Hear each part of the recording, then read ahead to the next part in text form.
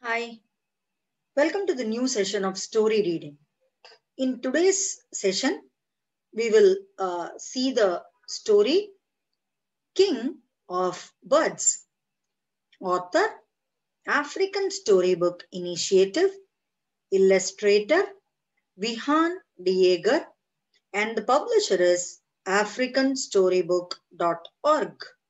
So in this story, the birds plan to get a king for themselves.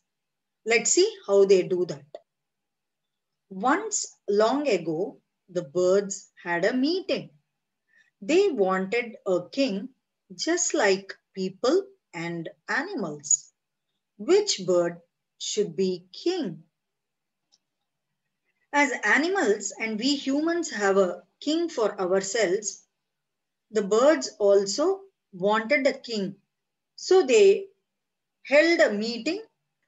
They all had a discussion to select a king for themselves. The eagle, he is strong and kingly, said one.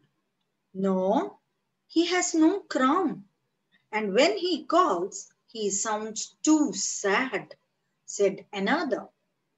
Then ostrich, because he is the largest and roars like a lion, one called out. No, he can't fly. The king of the birds must be able to fly. Somebody gave the first suggestion, and the suggestion was eagle. They said it is so strong and it looks also like a king.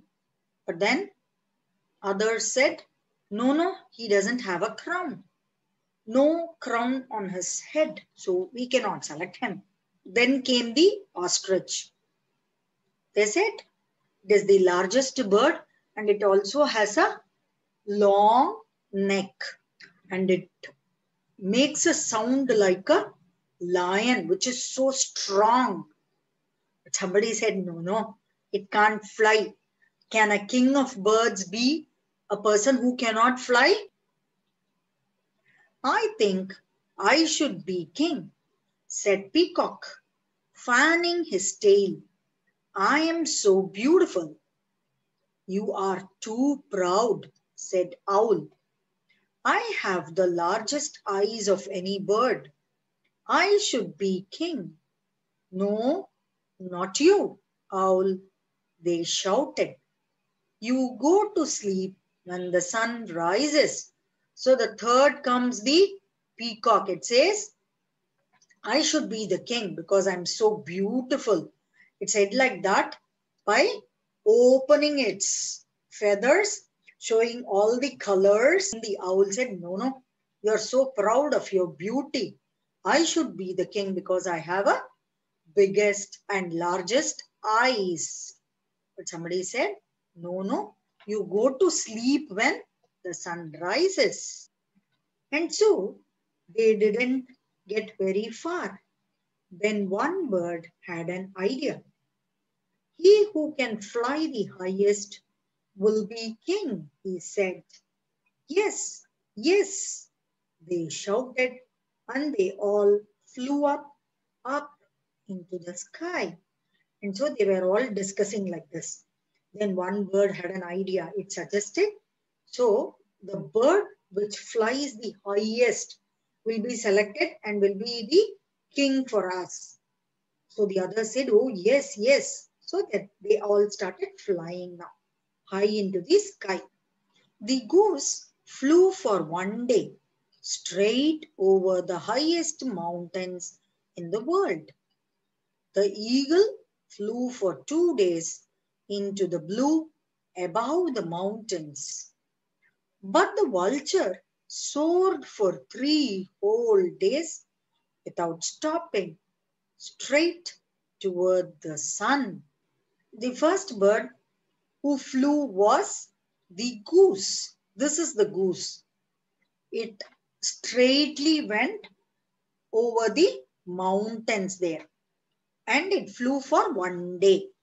The second one was the eagle. It flew for 2 days directly to the sky and above the mountains again. And the third one was the vulture. It soared for 3 whole days without stopping at all.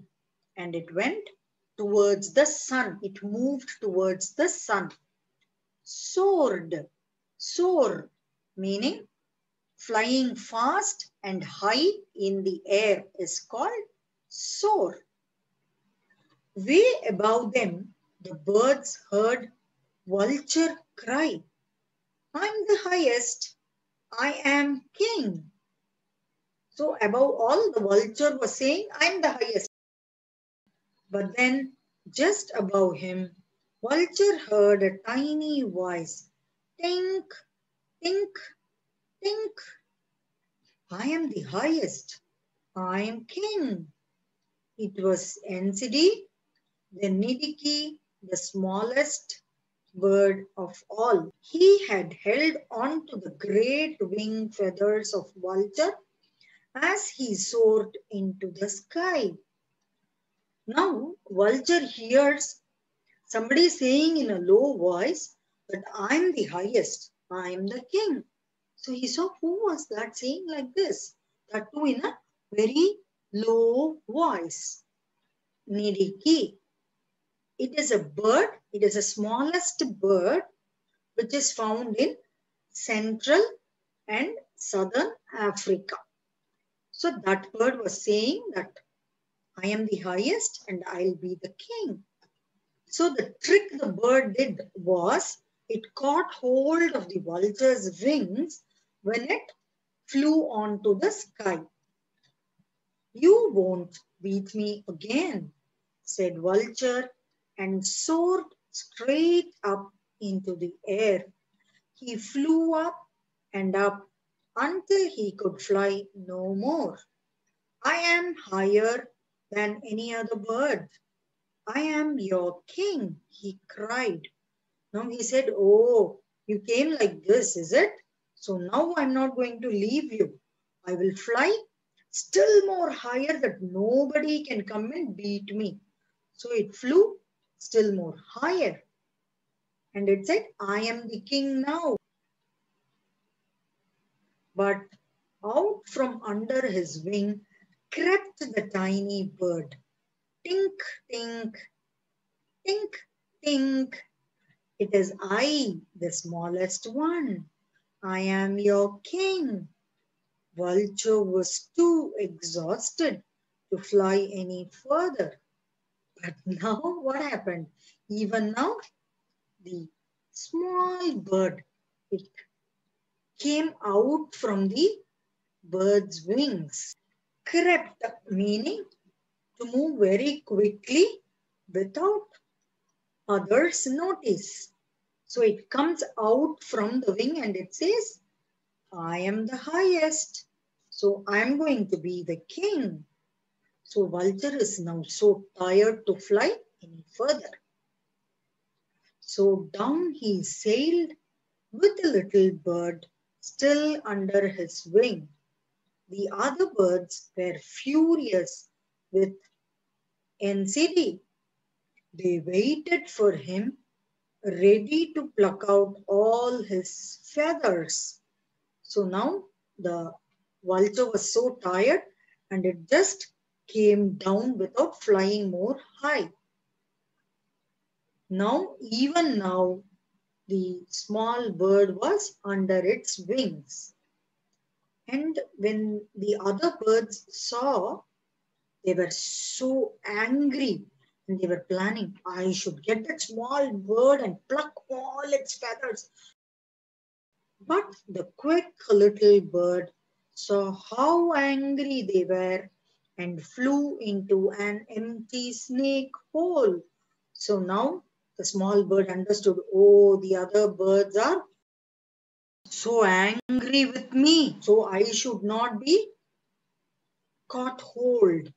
So it planned and it suddenly flew directly into a empty snake hole. There was a snake hole there.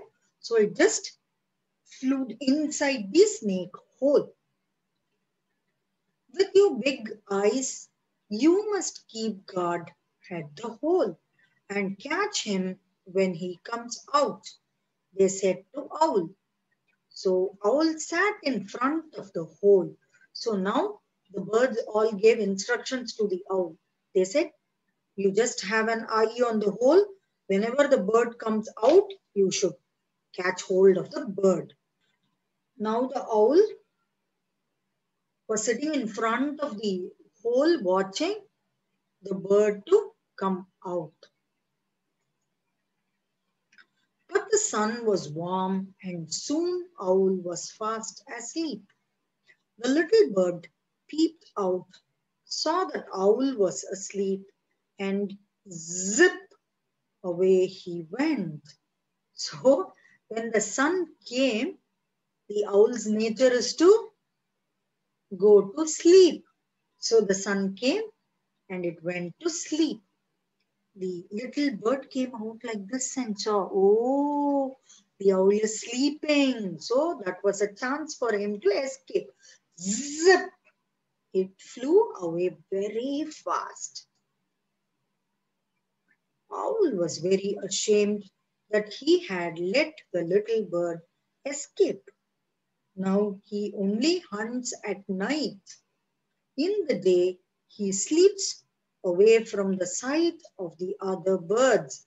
So Owl is so ashamed that it could not get hold of the tiny, very tiny bird. And now it is so afraid of the other birds that it would punish him.